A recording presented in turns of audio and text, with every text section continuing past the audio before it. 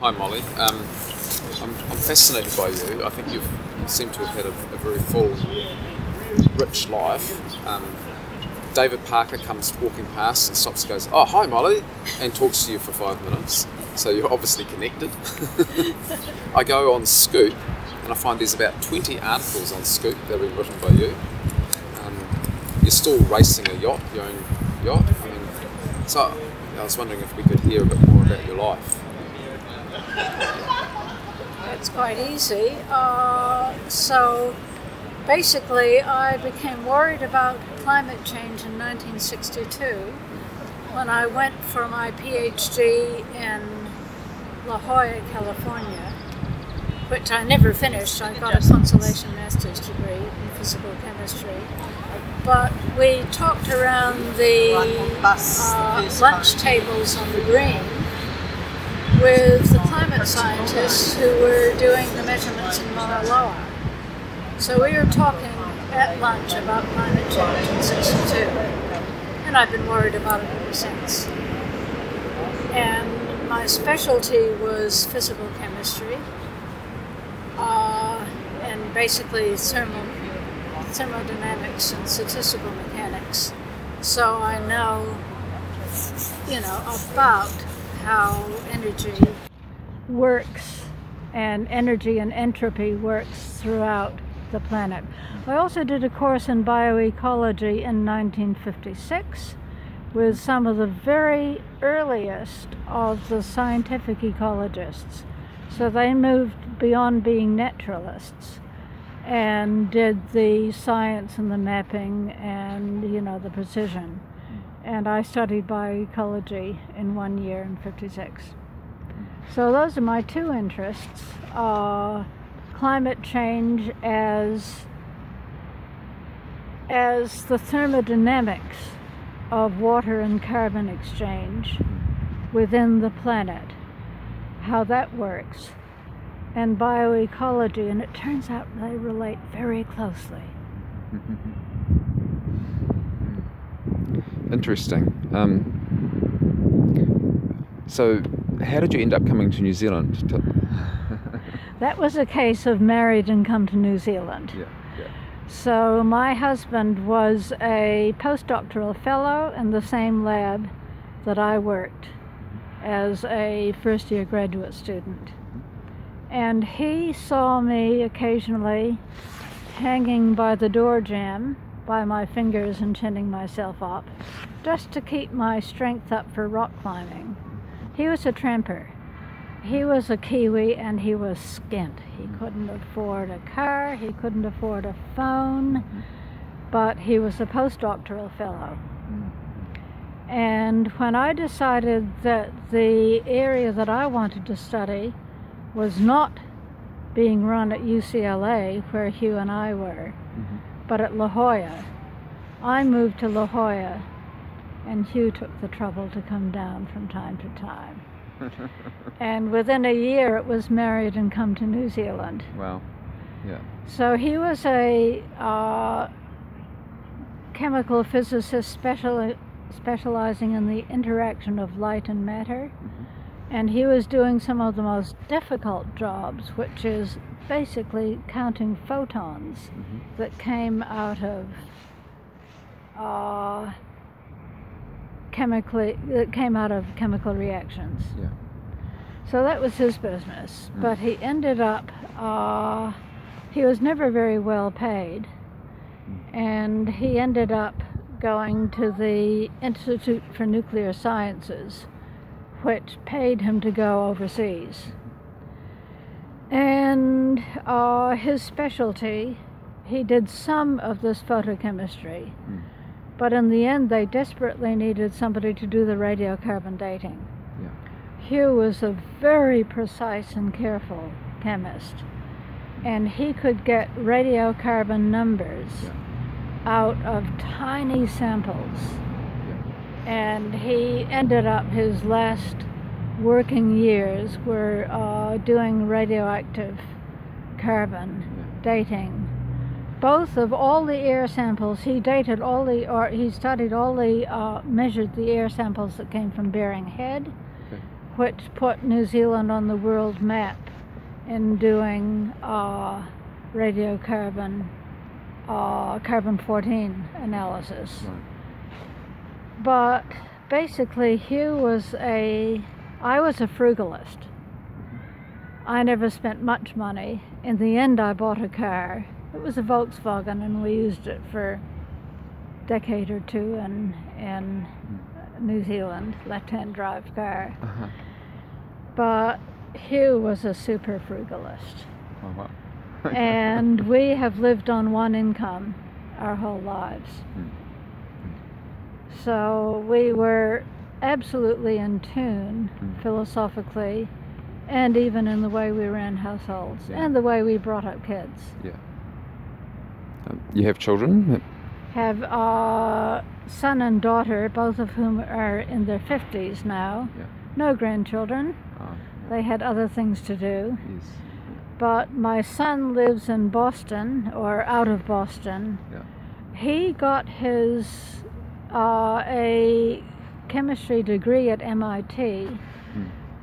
Very keen to work with Donna and Donella Meadows, the limits to growth people, because he was transfixed by the feeling of limits to growth. But he's also very severely ADHD, and he ended up making mistakes, so he lost his job there, Okay. which is very sad. Yeah. My daughter lives out of Nelson, up, in fact, 5 kilometers as the Kea flies, or as the Kaka flies, from Nelson Lakes National Park, about 10, maybe 15 kilometers by road. And they live in a cut-over beech forest, abandoned 35 years ago. Okay.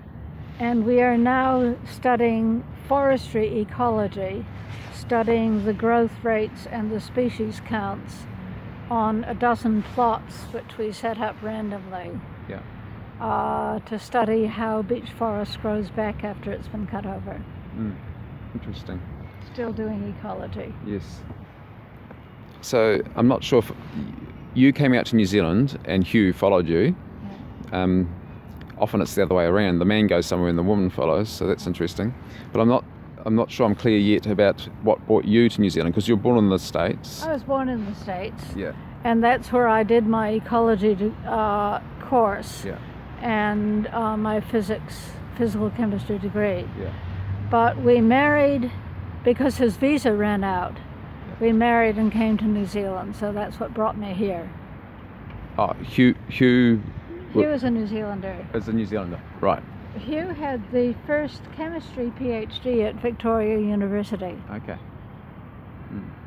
And he was a postdoctoral fellow at UCLA. Yeah. Okay, I get it now. And you mentioned rock climbing, and I've watched, I can't remember the names of the documentaries, but rock climbing in the early 60s, I think it would have been when you were training for rock climbing. Yeah. That would have been the very early days of rock climbing. No. Rock climbing has been, my father was a mountaineer, and one of the early Swiss Alpine Club members in the 1920s, probably, and even earlier. He was a teenager in high school in Switzerland, and went to France, Grenoble, and did all of his climbing in the French-Swiss Alps. Okay. So he taught me rock climbing at a place called Quincy Quarry, and of the 3 of us children, I was the only one who loved it. And he'd always said, well, of the 3 of us, I'm the athletic one, which is actually true. Nice. I'm also aware that you're a Quaker and that you were brought up as a Quaker, and I'm also a Quaker. Yes. I went to Quakers in Christchurch as a refugee from the church I was brought up in, but you were a born Quaker, and I'm just curious to hear a little bit more about that, and whether you've been involved with Quakers here in New Zealand as well. I only know 1 or 2 Quakers and my closest colleague in the electricity the earliest days of the sustainable electricity movement. My colleague was Bill Moxon, who was human resources officer at the electricity department just down the road, which is now Vic University. Okay. He was a Quaker. Yes. And Bill and I haven't even been to a Quaker meeting here. Right. So, but Bill was, and I talked in a Quakerish way. Yes. Yeah. And I have talked, always listening as I talk. Yes. And I need spiritual space. So, like the Quakers, I go long periods without fussing, without talking. Yeah. So I'm spiritually a Quaker, but not practicing. Okay. My mother was a Quaker. Yes. And my father's second wife was a Quaker. Okay. My father was a very top flight, well known in the industry, so to speak, mathematician. Okay.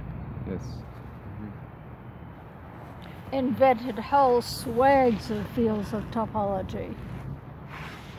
Sorry, what was topology?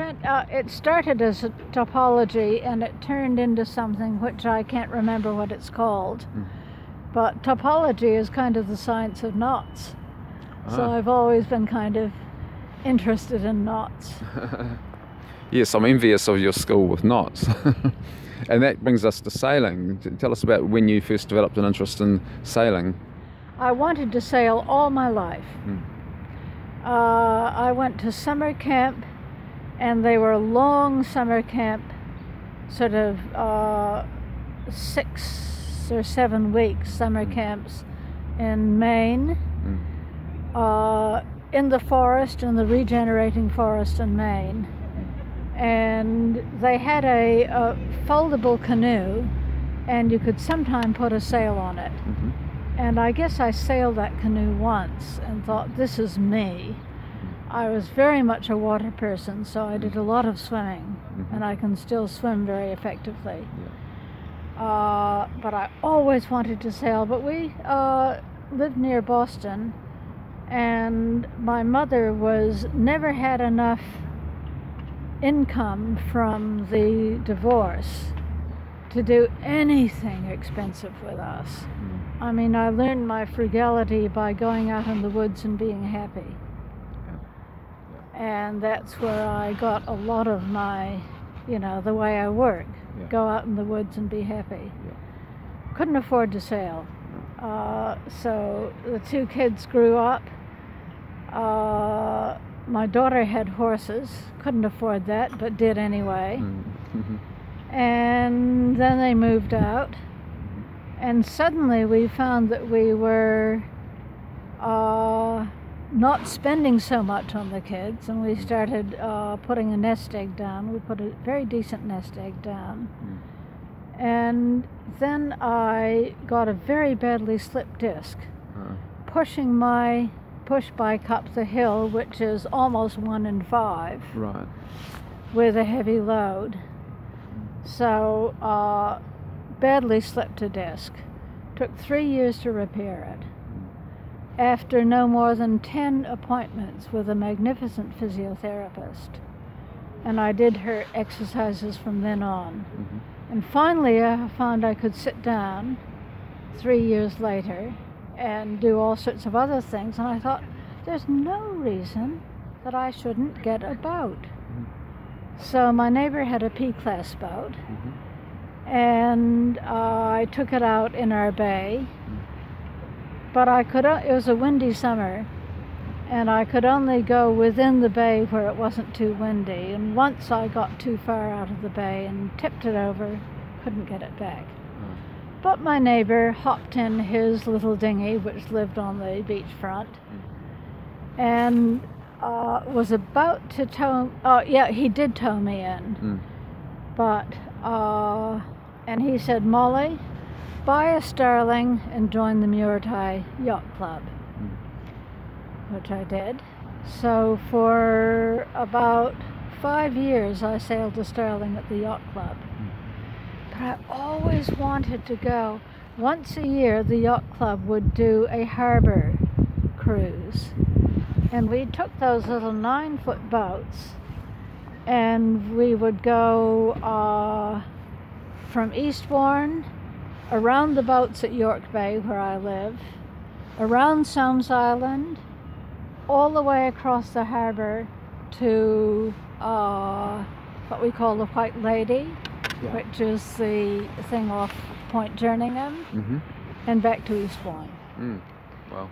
And I said, I want to tour, and asked Hugh, yes, you can buy a boat.